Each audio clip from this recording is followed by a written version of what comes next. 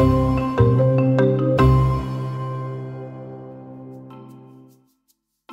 1991, after almost 70 years as a single-party state run by the Communist Party, the Soviet Union collapsed and 15 new countries emerged.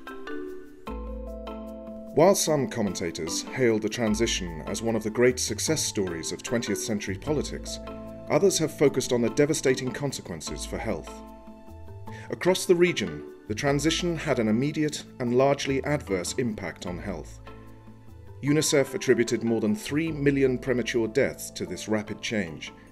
Over 10 million men are missing because of this system change, according to the United Nations Development Programme. The life expectancy of men in these countries fell dramatically from 65 to 55 years within a few years. And it was a puzzle because nobody knew why it was. Normally after a war, after the end of an empire, you have lots of death because of infections, because all the systems are breaking down and people get infected and die. But this was a mortality crisis on the basis of not infection, but basically cardiovascular diseases, heart, stroke. And this was a very new type of health crisis, but very deep. It was, you could see tens of thousands of men dying, not with 68, but with 45. At the same time, in some of the republics, you had a collapse of the healthcare system. So those people who had been dependent on healthcare, for example, people with insulin-dependent diabetes, were no longer able to get their medications. And we saw a rapid increase in deaths from diabetes. We also saw a breakdown of the disease control systems. So we saw an upsurge in deaths from tuberculosis. We saw an epidemic of diphtheria. We saw malaria coming back into some of the southern republics like Tajikistan and Azerbaijan, from where it had previously been eradicated. It was clear that more information was needed to fully understand why the transition was having such a devastating impact on health. So 10 years after the collapse of the Soviet Union, a group of researchers funded by the European Commission undertook a new project. Their study was unlike any that had taken place in the region before, and it was named Living Conditions, Lifestyles and Health, or the LLH. In the years following the LLH project, the situation in these countries changed considerably, although not in a consistent way. Most of their economies were growing, and in some cases very rapidly, as a consequence of exploiting natural resources such as oil. However, the benefits were not shared by all, and though the share of households living below the poverty line has fallen since the early 1990s, incomes have become much more unequal. The researchers wanted to monitor the changes that were occurring in the region in terms of health status, behaviours and lifestyles, so they embarked on a follow-up project. It was led by the Institute of Advanced Studies in Vienna, the University of Aberdeen, and the London School of Hygiene and Tropical Medicine, but it involved 13 partner organisations in total, 9 of which were from the study countries. It was again funded by the European Commission, and it was called Health in Times of Transition, the HIT. The HIT study fills a very important gap in providing information about exposure to smoking, alcohol consumption, diet and nutrition, but more than that, this is a very innovative study in that it also has information on the communities in which people live, their living conditions, so we can look not just at the causes of disease, but the causes of disease. The HIT followed a similar outline to the earlier LLH project to allow comparability, but it also made use of new methodologies. So alongside the repeated household surveys, the researchers analysed the communities where people live, perceptions of health among adults and children, media influences, tobacco and alcohol industries, and the health systems of these countries. And this was a pioneering study, huge household survey in post-Soviet countries, approximately 2,000 respondents per country, 18,000 respondents everywhere. We implemented series of focus groups about health and healthy lifestyles in Russia, Ukraine, and Belarus, including Chernobyl area. It was very topical, series of expert interviews and so on. Исследование, как и у всех других стран-участников проектов, состояло из количественного и качественного исследования. Это был массовый опрос по репрезентативной общенациональной выборке, по различным вопросам, связанным со здоровьем, политикой, образом жизни, социально-политическими вопросами. Также это были фокус-группы, как часть качественного исследования, а также community profiles.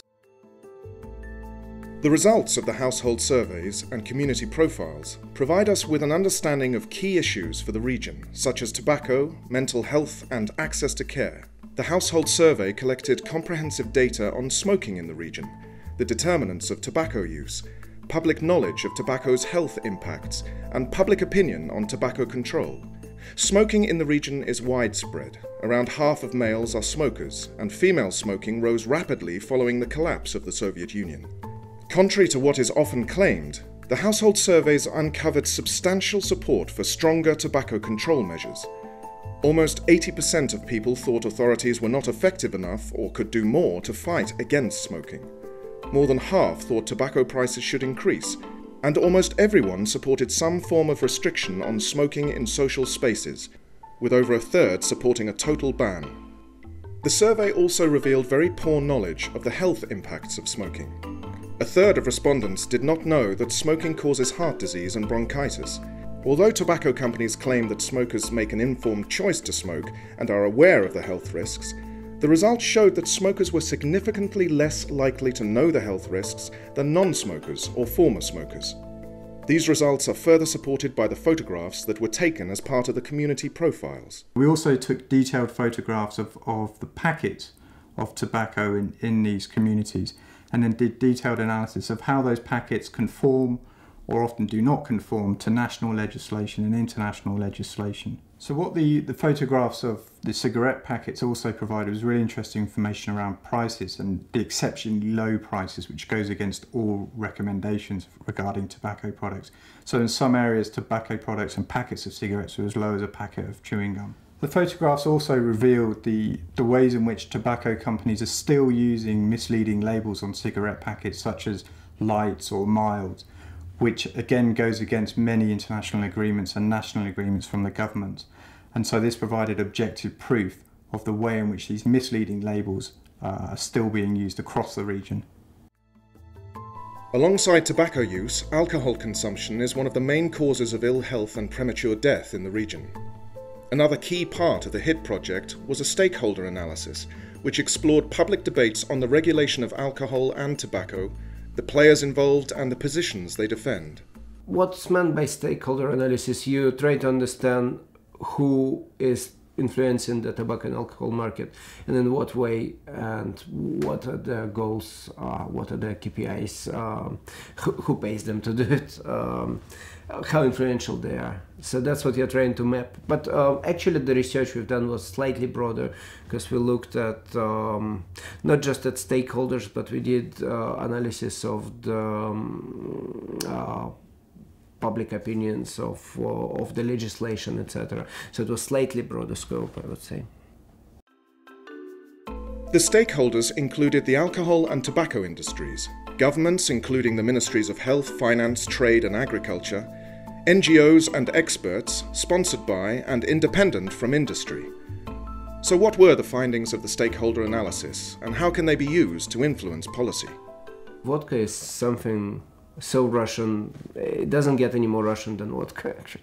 So how do you make sure that people don't drink in huge quantities and don't kill themselves by doing so? And obviously the alcohol producers, the local ones, they have a lot of lobbying powers. It's an important part of the economy. And all of those countries, we've done the stakeholder analysis, and they're struggling because they want to achieve economic growth, they want GDP to double in 5 years, etc.